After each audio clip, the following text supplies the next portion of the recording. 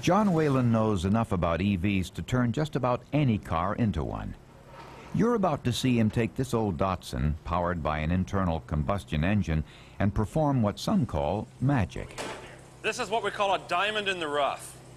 This is a 1968 Datsun pickup that should be ready for the scrap heap. You can hear it's got a blown muffler, it's got exhaust leaks, but it's a cute, cool truck, and we're going to turn it into something special.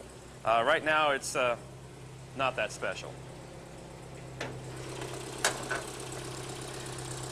We have an old tech battery all full of corrosion. We have a greasy motor. So at the end of the day, we're going to have an electric-powered truck.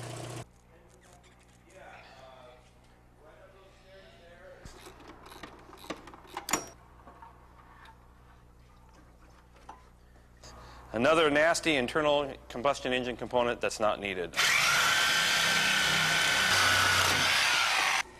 There it is. This is the happy moment when you go from greasy mess to refined, quiet power. This has one moving part. It has an armature that spins around, and that's it. Man, I need one of these hoists. Yeah. So we're getting close to it? Real close. Negative, positive, negative, positive. It's no longer internal combustion.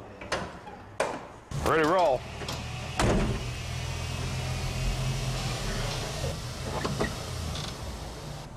We've turned the corner and we're underway. The electric vehicle is here. She's alive! It's come out of the garage and it's going down the road. All right!